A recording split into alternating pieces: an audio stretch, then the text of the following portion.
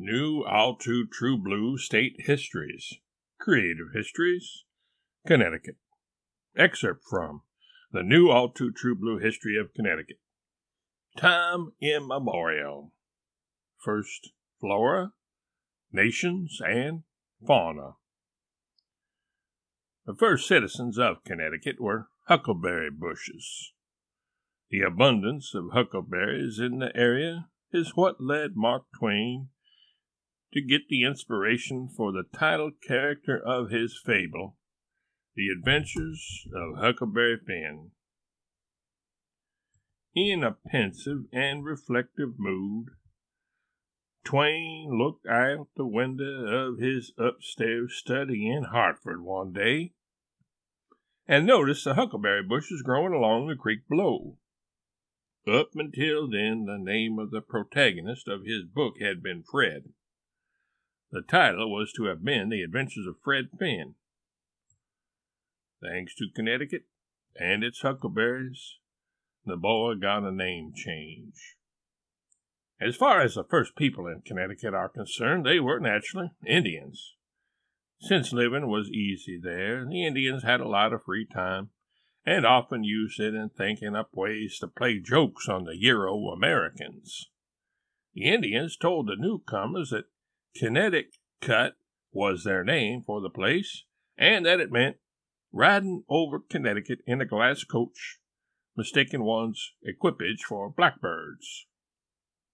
Since they would always say this with a straight face, feigning stoicism is easy for Indians, the Euro-Americans thought they were being straight with them and accepted it at face value.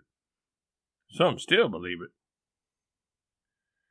1633, Dutch fort at future location of Hartford. In 1633, ignoring the claims of the British that they had dibs on America, the Dutch erected a fort on the future site of Hartford. They tried to grow tulips there, but that was a non-starter. Just prior to that disaster, which convinced the Dutch that America was no place for them, a delegation from back home got a tour of the area, as you can see below. Riding along for a quick look-see of the area was Vincent van Gogh, the little Dutch boy who stuck his finger in the dike, and Ronald Dutch Reagan. 1636, Hartford founded. Hartford, future home of Mark Twain and his family, was founded in 1636. Then it was losted for a while. Never mind that, though. Other famous cities have gotten losted, too, from Atlantis to Z. In no time flat, the Yankees had added some buildings and bridges to the area. Finding the bridges looked odd without water underneath them, they imported a river to enhance the scenery, as you can quickly ascertain from a brief purview of the abstract painting by Rembrandt. The imported river came from the ancient city of Babylon, thanks to Cyrus the Persian, who didn't want it there. 1740s, Great Awakening. During the 1740s, what was known as a Great Awakening took hold, as people started drinking more coffee. And this was even before the U-Ban campaign against tea, which came a few decades later. America has been wide awake ever since. In the scene below, those with a keen eye can detect a drip coffee maker or two in the tents. The orator explains the ways and means of using coffee grinders to awaken slumbering housemates.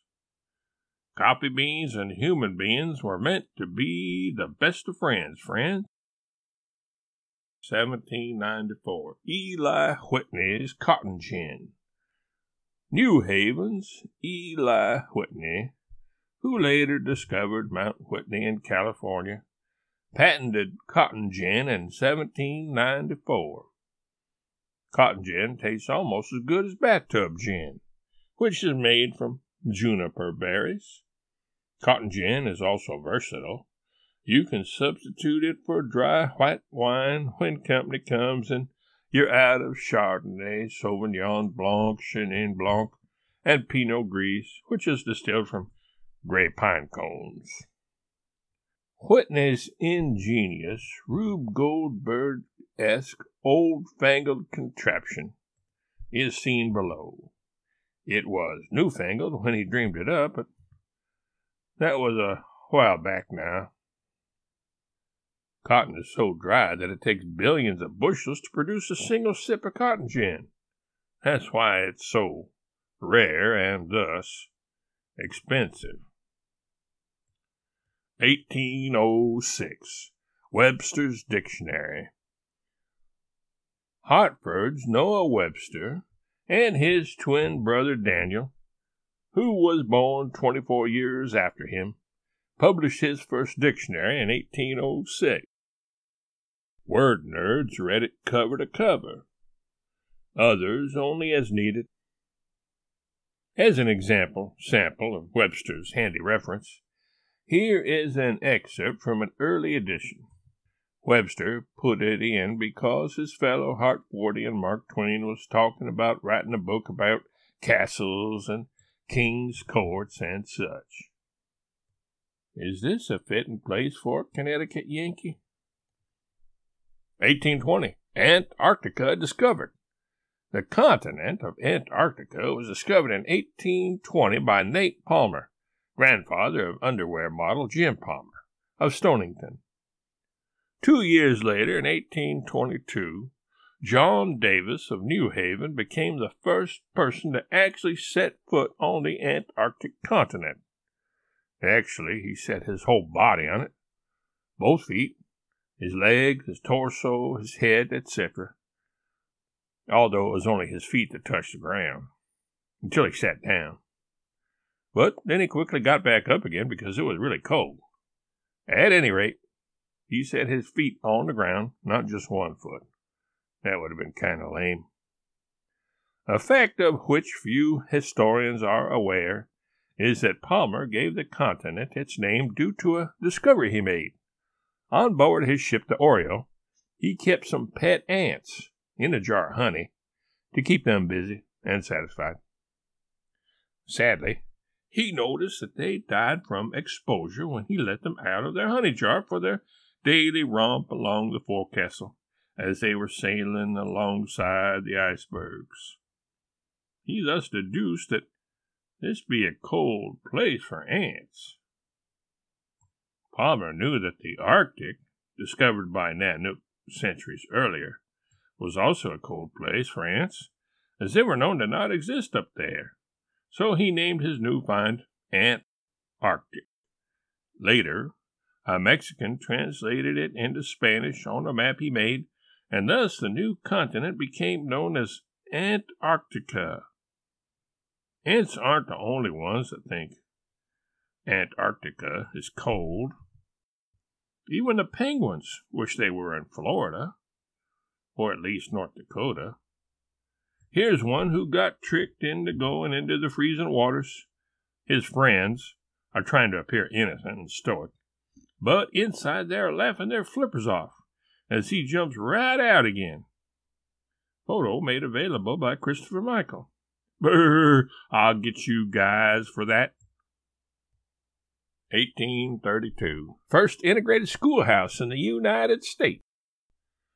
Connecticut had the first integrated schoolhouse in the United States in 1832, when broad-minded Quaker school teacher Miss Beadle admitted Sarah Harris to her school in Canterbury, Chaucer's alma mater. What was meant by integrated is that the Red Sox-crazed community had heretofore not allowed any Yankees fans to share their school with them. Miss Beadle didn't care about baseball, though, so she let Sarah, a big fan of the Bambino and Gary Cooper, enroll. The other kids gradually got used to it. Truth be told, many of them were not baseball fans either, and even some who were not particularly fond of the Red Sox anyway. This was in the days before Ted Williams, of course. Who was this history-making Sarah Harris? She was the grandmother of Joel Chandler Harris, who wrote the Uncle Remus stories, and the great-grandmother of Phil Harris, who was the voice of Baloo in the Jungle Book. Joel and Phil shared that bear connection. The Uncle Remus stories had a talking bear, too. They got this from their grandmother/great-grandmother, who brought a black bear to school one day to commemorate the Yankees' defeat of the Chicago Cubs the day before.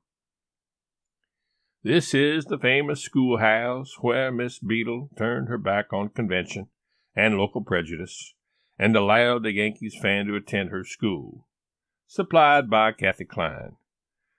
The blood-curdling yell of "Go Yankees" was oft heard spilling out of these windows during what was supposed to have been quiet times.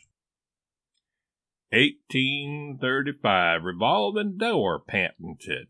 The Colt Armory diversified in 1835. Up until then, they had been making prosthetics for young horses, arms for colts. As the call for their product was limited, and most horses were scrapped for cash, Colt management decided to commence with the engineering of new products. First, they revolutionized the doorman industry by inventing the revolving door.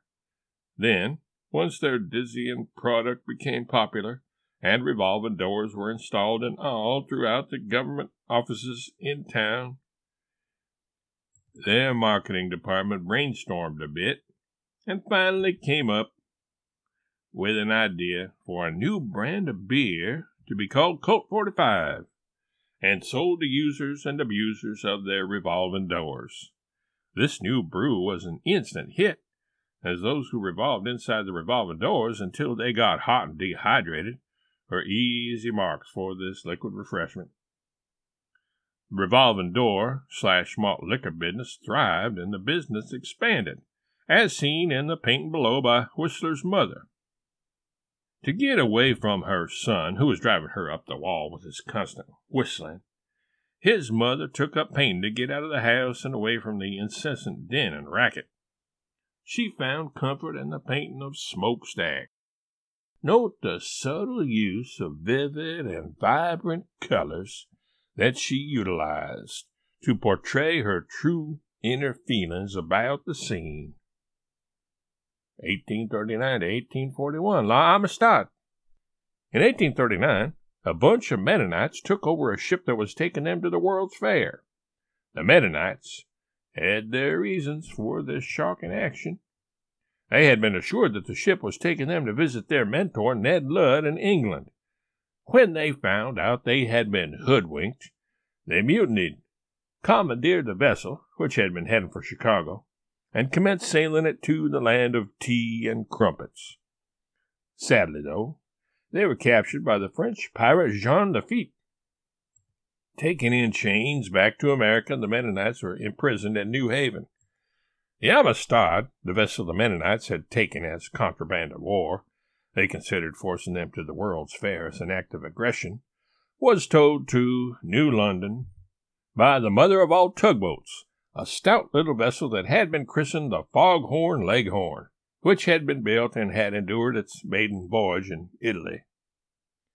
The irate Mennonites, who didn't want to see the newfangled contraptions on display at the World's Fair, were defended by Johnny Tremaine, Quincy Jones, and Adam Sandler. Some people say the name of the vessels, La Amistad, is Spanish for friendship or the friendship.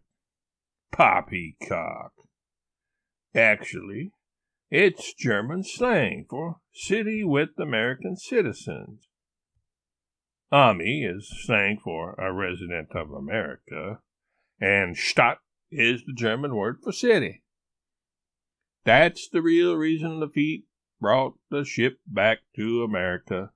It was not chartered to go to any other country, island, or planet. One of the Mennonites is shown below, named Cisco, with his bamboo flute. He was a member of the Mennonite polka band. Cisco later gave up Mennonitism and joined up with Sancho Panza to star in the television series The Cisco Kid. He wasn't a kid anymore at that point, but Hollywood makeup artists and lighting manipulators can work wonders with that sort of thing.